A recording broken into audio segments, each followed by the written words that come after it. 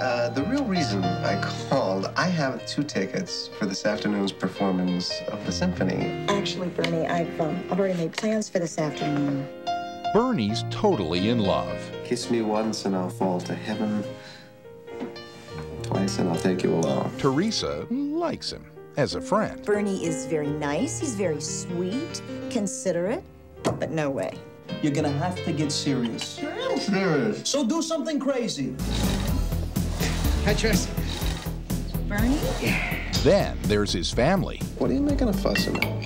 Cutting you, this girl has put a spell on you. Yeah, whatever. Gonna What's the matter with you, Papa? You want to have an What's the matter with me? family? You're asking what's the matter with me? Shiksa. What's the matter with you? Her boyfriend. Well, listen, I really have to go, okay? Yeah. It was nice talking to you, Bernie. I'll see you Tuesday. So what did a friend look like? Tom Cruise. And his shyness. Kiss? Kiss? Oh, no thanks. Has it ever occurred to you this woman just might find me repulsive? I want to know what goes on with him, what he's thinking. It is either illegal, immoral, or embarrassing. You're no underdog, Bernie. You are intelligent, you are funny, you're handsome.